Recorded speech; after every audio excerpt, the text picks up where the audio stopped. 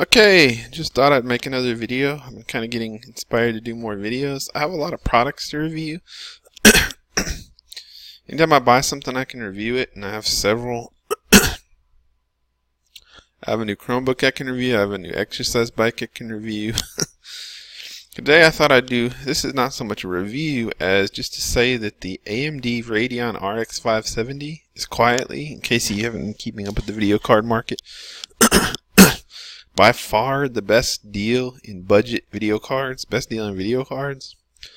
I'm going to try to keep this video to 20 minutes. My videos always go so obscenely long. I'm trying to cut that down, but maybe 25 minutes, because my last video went an unbelievable 35 minutes. But, yeah, I mean, the backstory was, I'm not a big PC gamer. I mean, I was back in the day when PC gaming was awesome, and there was stuff like Unreal Tournament. Yes, I'm old. Half-Life, the original Half-Life was incredible. You know, I'm old enough, Baldur's Gate, you know, I'm old enough to remember when, like, games were made just for PC, and they were awesome.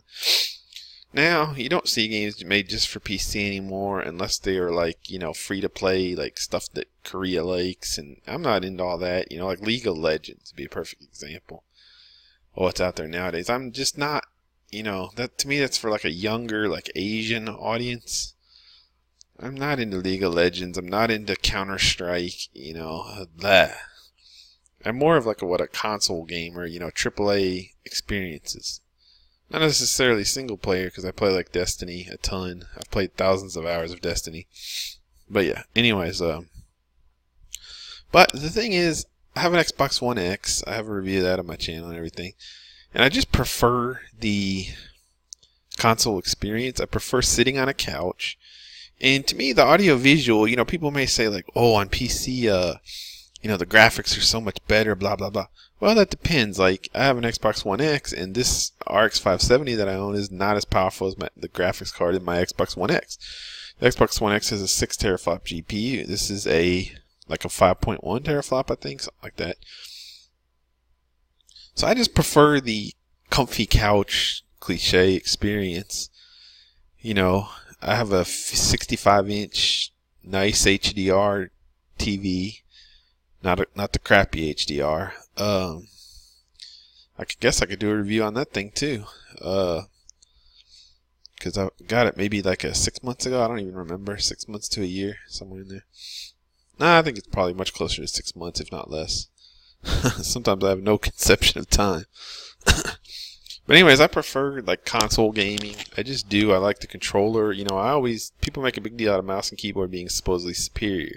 But honestly, controller is superior for most experiences. I mean, what's better for like a Street Fighter game? Mouse and keyboard or controller? Controller. What's better for like a Batman or whatever beat 'em up? You know, third person beat 'em up. Controller. You know, what's better for a platformer? You know, Mario or something like that. Controller. You know, pretty much the only genres. There's only a couple genres where mouse and keyboard is actually better. You know, and people never give the console credit, but most cases, the controller is the superior experience, you know? Like I said, think of, what's that Sony one that just came out? Spider-Man, you know? What's going to be better to play that? That's basically a third-person beat-em-up. Controller, you know? So people say, like, mouse and keyboard is best, but it's really only best for one or a couple of types of games, which is first-person shooters and, like real-time strategy games, because they're so complex and you have all the keys and everything on a PC. But there's like 5, you know, the vast majority of games and genres, controller is honestly better for.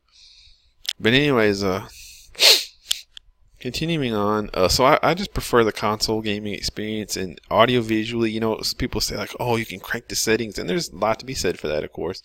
You know, you can get a monster powerful GPU and crank the settings so high. Well, first of all, nothing's made to take advantage of PCs anymore. So all you're really getting is the console game just gussied up like 10%. You know, you're not getting a sea change. You only get a sea change when a new generation of consoles come along, and then the games are built ground up for those more powerful consoles. You know, what you get the rest of the time is on PC, you're getting the console games prettied up a little bit, you know, 10%, 20% better, higher resolution, higher textures, little things, you know, a little bit better shadow, you know, nothing that's going to be like a generation gap.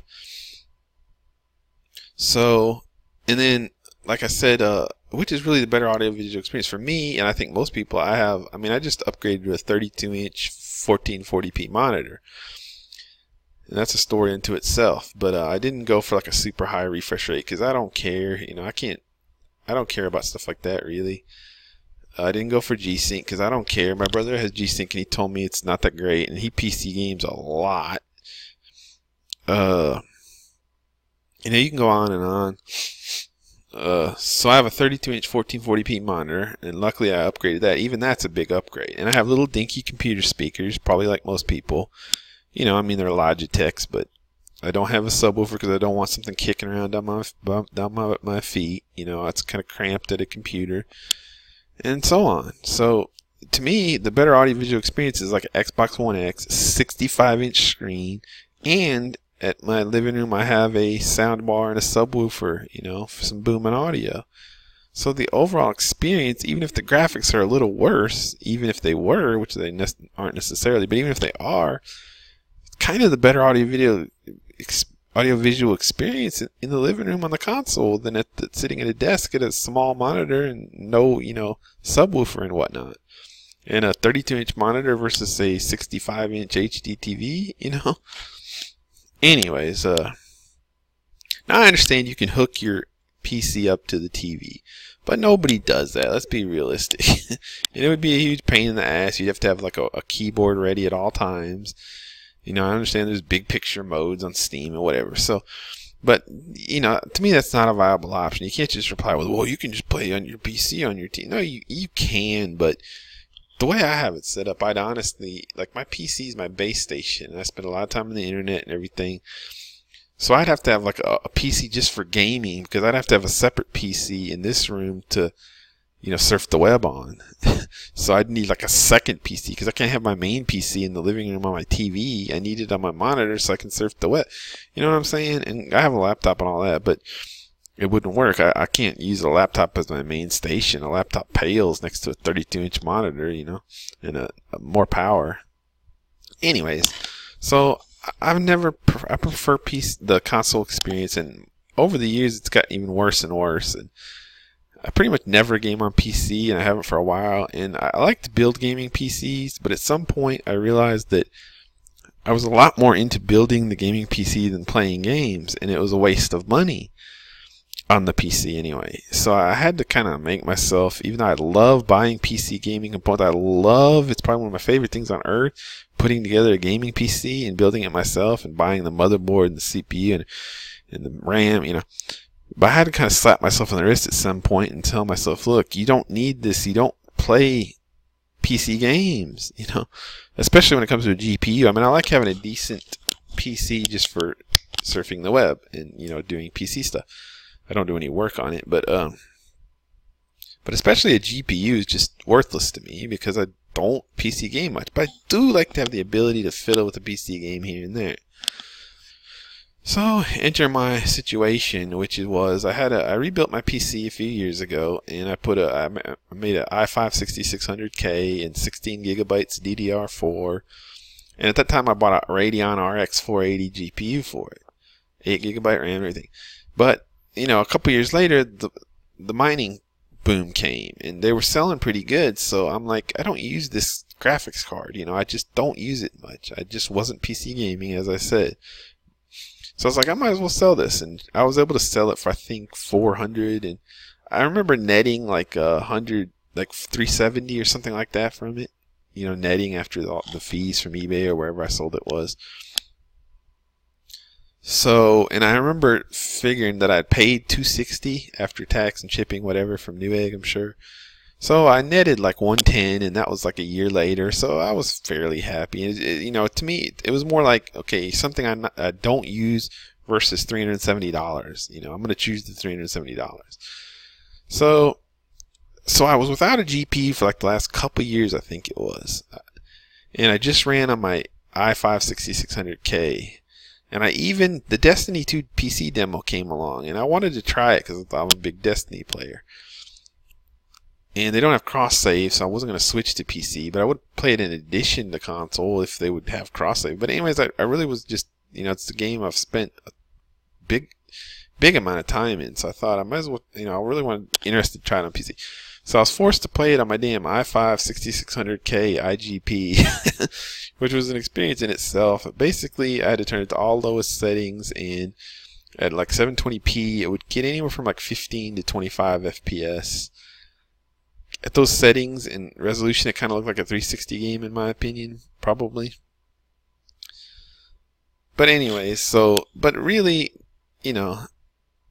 so finally I got a little more money in the checking account recently, and I'm like, I kind of want to look for something just to have some gaming capability on my PC, to play some maybe some indie games. Like I was a little interested in Celeste.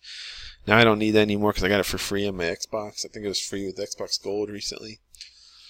But just indie games like that, and just something to play on PC. I don't want to be just limited to my console. Even if it's a game I can play on my PC and my console, every once in a while I feel like playing it on PC again, getting that PC feeling again. Not much, but so I thought, but on the other hand, I had to tell myself, look, you don't need to spend much money because you just don't PC game much, so don't waste money. So I went around looking for a video card for the last like year or two for like $100, somewhere in there. I really was like, don't waste your money, get something cheap. So I ended up finally finding a good deal on Slick Deals and getting this, which is the ASRock Phantom Gaming X Radeon RX 570. The key thing here is it's 8GB. Now this thing ran me $149 out the door. Not bad for an 8GB card. And you can see it's got some overclock features too. It has an overclock mode of 1331, a default mode of 1280, and a silent mode of 1228. So it comes with a little bit of a factory overclock too. I forgot the default on the RX 570, but I think it's like 1260 or something. So like the default mode of this card is like a little faster than the default 570. And then I just run it in default, of course. So you can see it's got a little overclock. I'm sure it's not a screamer, but it was $149. You can see it's not available anymore, and I bought it like a couple weeks ago, but I went to my order history to look up the exact model and everything. Key thing was I got 8GB. That's what I wanted. I don't want to get a video card because I had seen deals on 4GB 570s for a little cheaper, but I was like, I just want something that I know that the RAM's not going to be a limiter on my 1440p monitor. This fit the bill, and when I was doing it, I mean, there were times when I went into Best Buy and I was thinking like I just should buy something, and the cards they had for like $129 were like a GT 1030, which is pathetic. Maybe 2GB of RAM on it. At best like a RX 564 GB. You probably can't even get that for $150 at Best Buy. Terrible deals. To get this with 8GB and so much faster, I was so happy. And this was on sale for $149, and it had a $20 rebate too. Now the thing is, I don't usually mess with rebates because they're a pain in the butt. So I went in going in knowing like I'm not going to mess with the rebate probably, and I still haven't and probably won't.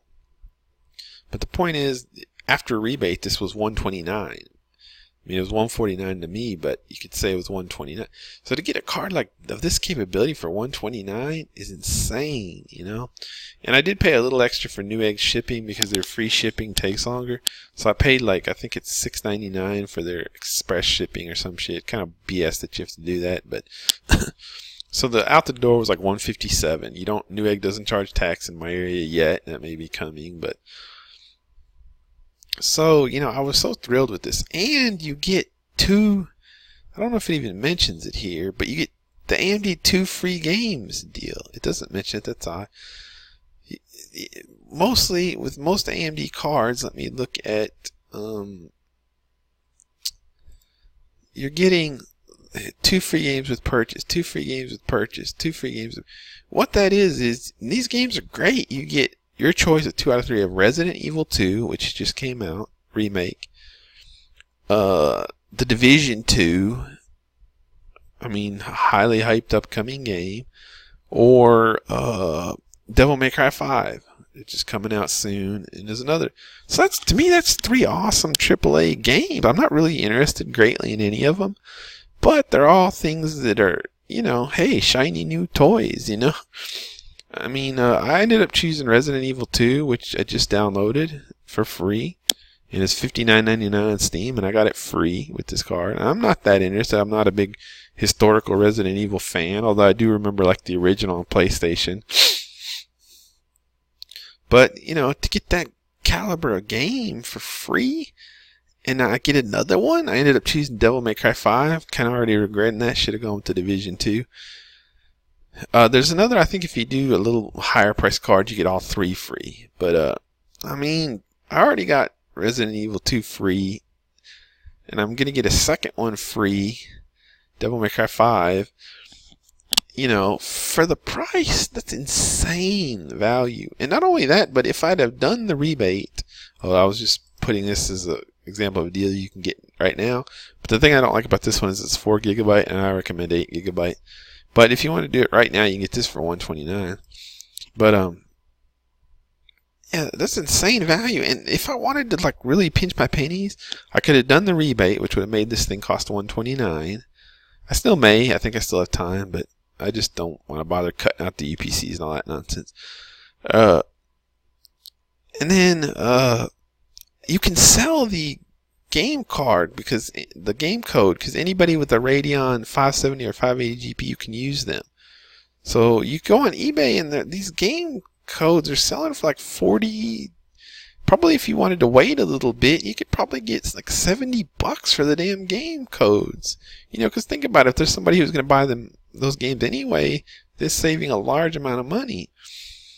You know, it's crazy how good a value, because, you know, like I said, people are selling these game codes. Now, the buyer has to have a 570 or 580. That's how it works, because you go to this AMD website, rewards, you have to sign up for it.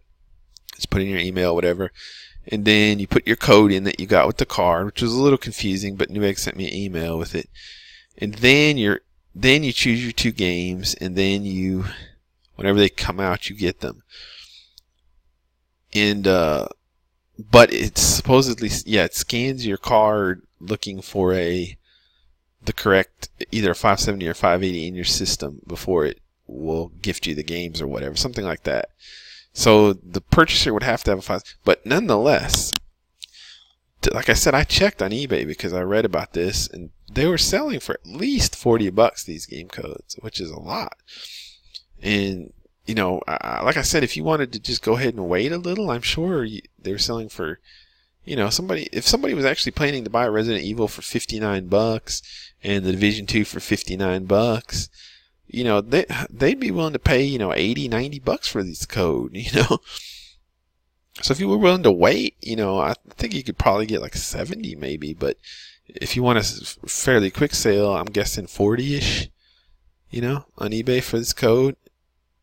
So if you take that off the price of the card, you could get the damn card with no games for like $89. You know, you're not touching that. You're not touching that. And about the performance of this thing, it's really good. It's basically almost to a 1060 6 gigabyte. I looked at a review and I matched it up myself at 12 games they reviewed, and this thing came out 14%. The GeForce 1060 came out 14% faster than this, averaged over all the games. But that wasn't even a fair comparison, because it was a 4 gigabyte 570 versus the 6 gigabyte 1060, and there were times when the RAM was hurting the 570. So 14%, if you had put an 8 gigabyte 570 in there, probably would have been like, you know, 8% or something at the end of the day. So this thing is basically damn near as fast as the 1066 gigabyte, which will run you like $250. You know, and to get it for $149 out the door, or if you wanted to mess with rebates and sell the game bundle, even way cheaper. I mean, it's unbelievable. And I wanted to show a few reviews here. TechSpot did a roundup, and you know, here's some of the performance. Here it is, like in Shadow of the Tomb Raider DX12, 1080p, 1440. You can see, like, look how well it does here. Oh, I compared it to the 1063 gigabyte, and it cleaned that thing's clock. You know, even the 4 gigabyte model, let alone the 8 gigabyte, would probably boost it a little more just for the extra VRAM. So you can see how it does. You know, it kills the 1050 Ti. This is only the 4 gigabyte 570, mind you. It kills, you know, it competes well. Probably competes or beats the 1063 gigabyte, because that starts to get really RAM limited really fast. and then it's slower than the 1066 gigabyte. But like I said, by my calculations, it's 1066 gigabytes 14% faster. Not that big a deal. And that was against this 4 gigabyte 570 because I used this site's reviews. So imagine against the 8 gigabyte 570, because there's at least one of the games in the suite that were heavily RAM limited. You know, you could tell by comparing it to the 580 where it should be, you know, etc., etc. So, you know, probably 10% at the most, the 1060 is actually faster than the card I got, if that much. So, you know, and I've got an extra 2 gigabyte of RAM. I got an 8 gigabyte, and there's games where the 6 gigabyte on the 1060 is not enough already.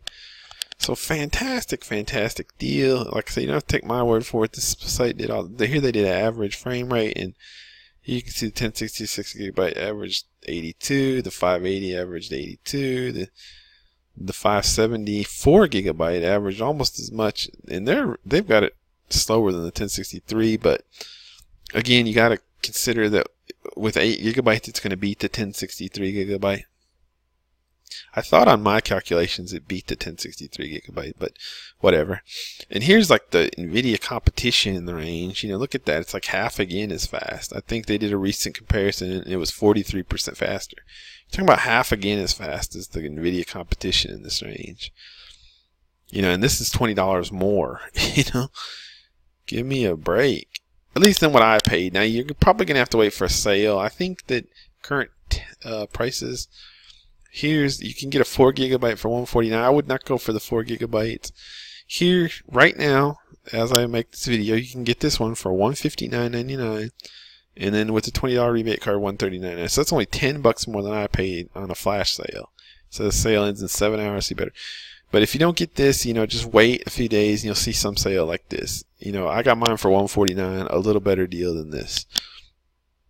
But, you know, you may have to wait a little longer for that kind of deal. But if you wait a couple of days, few days, you know, right now, if you're watching this video right now, you can get the 8 gigabyte for $159. You know, okay, this is probably sale ends in 4 days. This is like a no rush sale. $170, you can get an 8 gigabyte. So you may not get quite as good a deal as you may have to wait a little bit to get as good a deal as I did, but you'll get it. Or you can just pay a little bit more and still get a great deal now. You know, especially like I said, consider if you want to sell those games or do a rebate card. So yeah, fantastic, fantastic value. You know, just unbelievable. I'm so thrilled with it. Oh, and I wanted to talk about my benchmarks with it. Now it is a little bit loud, I think mine is, and I can't speak to all of them, but most of that I think is just that I got used to not having a graphics card. I mean, my system was dead silent because I literally only had a CPU in there. You know, it's almost like a fanless system just about with only a CPU. But it's not loud idle, but in games it whooshes up a little bit. It's been hit or miss. Some games it has, some games it hasn't. But, you know, I'm sure it's no different than any other video cards. I'm just not used to them right now. And also, my system is very dusty. I don't clean it that much, and I should. So I'm sure that's a contributing factor. Honestly, it may even be my CPU, the one that's whooshing up. Like, I'm not sure. Because it's covered. I know the heat thing on it's covered in dust. I really need to clean it. So it could be the CPU fan whooshing up and not even the graphics card that I'm blaming. But, but yeah, it's a great card, and I want to talk about my personal experiences. Now, I don't own any games really, and I'm not going to go out and buy them just to benchmark it. Oh, I benchmarked the 3D Mark Time Spy because that's free, and it benchmarked almost exactly the same as my RX 480 from a couple years ago, so that was good. Like literally, like one of them was the 570 was like 3672, and the 580 was like 3692. I mean, I don't remember the exact numbers. That may be completely wrong, but it was like that much difference. The 570 was literally just like maybe 1% slower. Basically identical. So it's identical to a 480 in performance, and that was on the like default clock probably. You know, you can do the overclock mode thing, get a little more performance out of it. I imagine if I did that, it would beat the old 480. So that's nice to see I'm getting a little more performance. So yeah, at the low end of the video card market, you cannot beat this card. It's amazing. I'm coming up on the 25-minute mark, so I want to hurry a little. Oh, and I want to talk about my results now. I didn't have anything to benchmark really much, but what I did have the Destiny 2 because Bungie gave it away free a while ago, and I jumped on it at the time, even though I didn't have a card, because I knew I might get one soon. So I got that. So I had the Destiny 2. It's the base game, I guess, not any of the expansions or anything. But I got the base game free. So I played with it in 1440p. I believe I was doing all like high settings. I don't think I was able to turn everything to very high, but like high to very high, somewhere in that range, 1440p. And then it was running, I believe, like 50 to 60 in there, that range. Very good, and this is a native 1440p, mind you, which is a little stressful.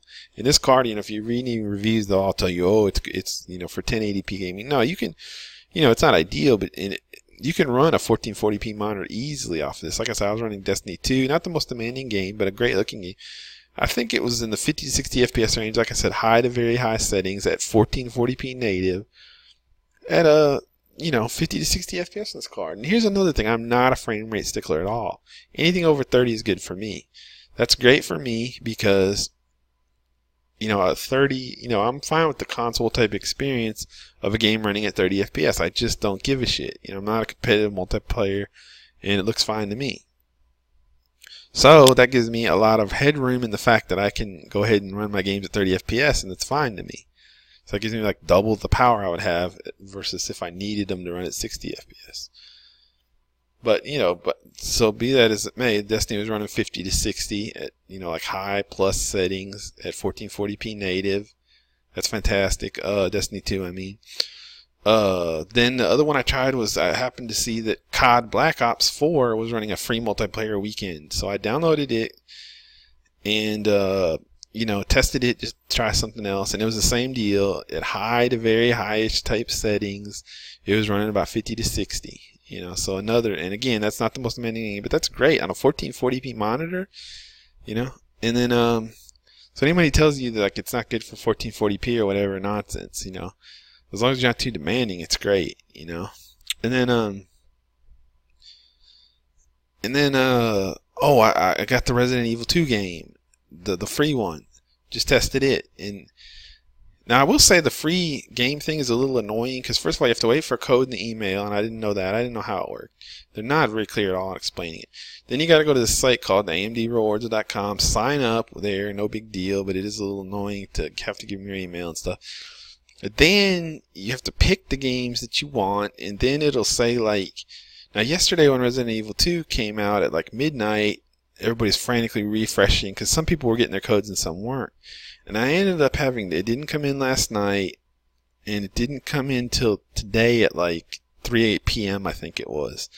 So you may have to wait, but I mean that's still release day. I mean shoot. And you may have to wait a little, and it's annoying at the time, but I'm sure in a week I won't give a shit. So, and I did get it on release day, can't complain about that. But just an aside about how the free games works. But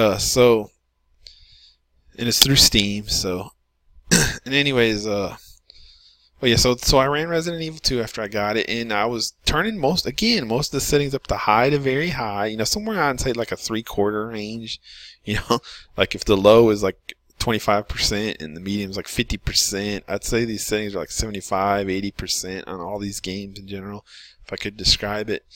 I turned a lot of the settings up because it auto defaulted me to really low settings. I don't know what the hell that was about.